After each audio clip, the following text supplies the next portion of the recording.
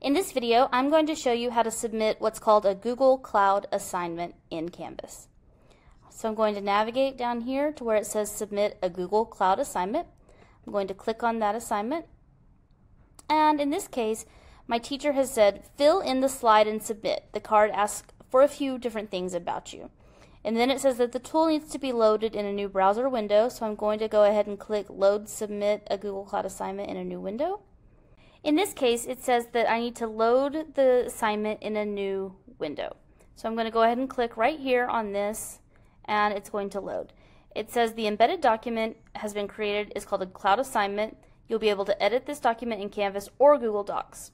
So what this is going to do is this is a slide presentation. I'm actually editing it right here, basically within Canvas. It's kind of opened up in another tab, but I'm still in the Canvas home.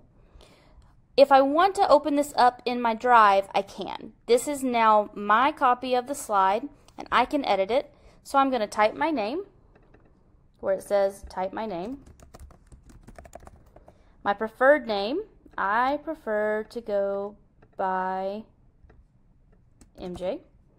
And a couple of things about me. My favorite book, that's probably Neverwhere by Neil Gaiman. My favorite food,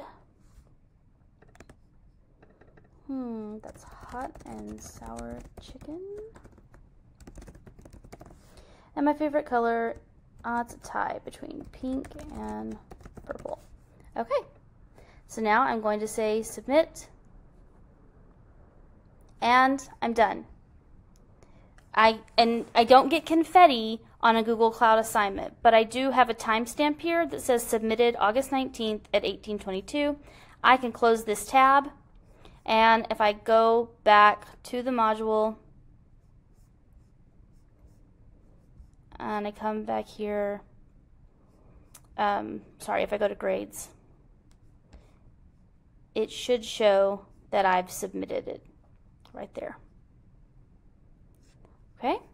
And that's how you submit a Google Cloud assignment in Canvas.